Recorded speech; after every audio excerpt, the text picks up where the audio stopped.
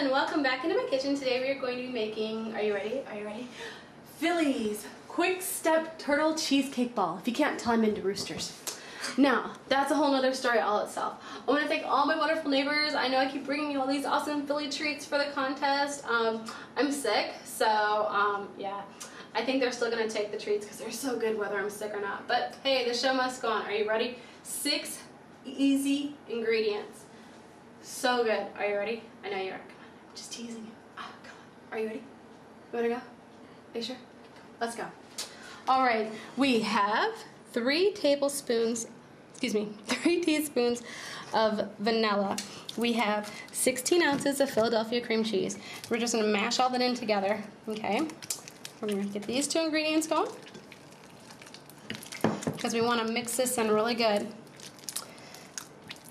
Why we're mixing that in, that is what else we're going to add in. Oh, so easy. Caramel. I have 1 cup of delicious caramel sauce. I can get that mixed in. Because we want all that cream in together. And my cream cheese is softened. Yep, more sweets. And we're going to add in 1 cup of powdered sugar because you can see it's getting creamed really good and we want it to start drying up.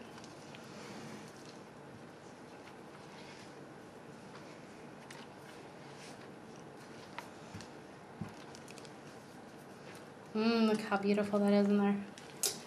You just keep mixing. All you see, I have just a scraper here and just smashing it all together. Now you're wondering, how is this going to turn into a ball? Now I have 2 scrapers here. Why? Because I want to clean the 1 scraper off. You're trying to figure out, how is this going to get solid? Well, I have this little trick up my sleeve here once we get this all mashed.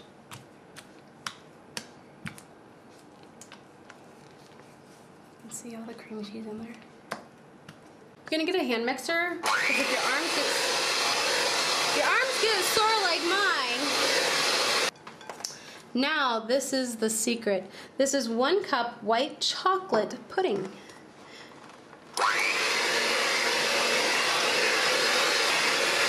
Alrighty, we're gonna turn this off.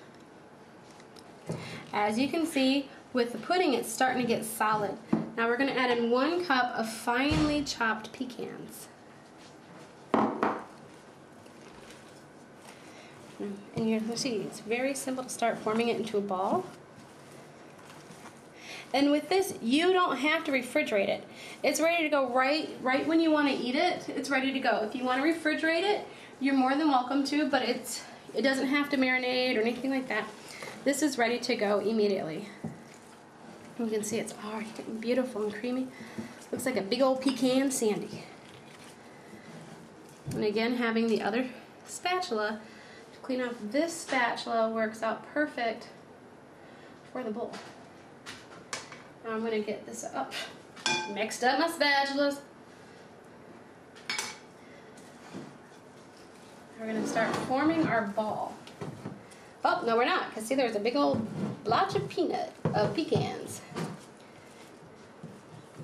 Alrighty. You have no idea how good this tastes. I've been cheating and taking my little tastes here. So you just start forming it into a ball. Very simple. And you get your dish ready. I'm going to put it in a beautiful dish right here. Get this little bit extra. I don't know what I'm going to do with it. But you just carefully pat it around, smooth it around. Make a nice little ball. This is great for a last minute party or just because who does not like turtles, I tell you.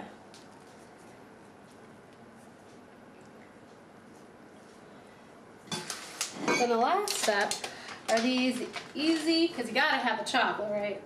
I just have these little graham crackers.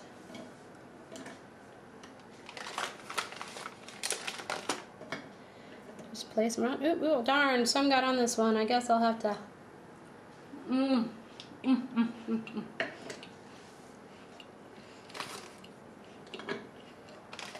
Mm. The caramel is so awesome in this. And the pecans are so fine. And if you can't get your ball that perfect, you can just take one of your cookies and smooth it on out. And then just use it to eat.